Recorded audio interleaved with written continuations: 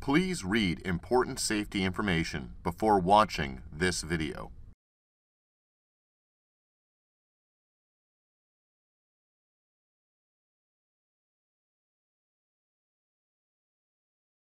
Complete or stop any ongoing scans. Turn off the sample flow and disconnect the sample lines to the ion source. Deactivate the hardware profile and then close the Analyst TF software. Turn off the instrument power switch on the left side of the instrument.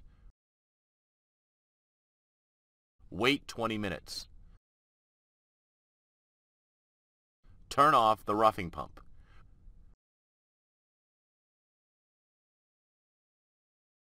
Remove the cover on the circuit breaker switch on the left side of the mass spectrometer, and then turn off the circuit breaker.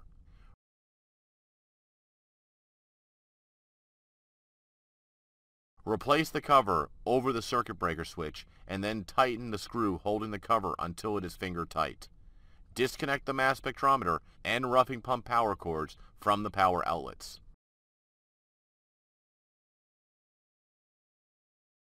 Reconnect the mass spectrometer and roughing pump power cords to the power outlets.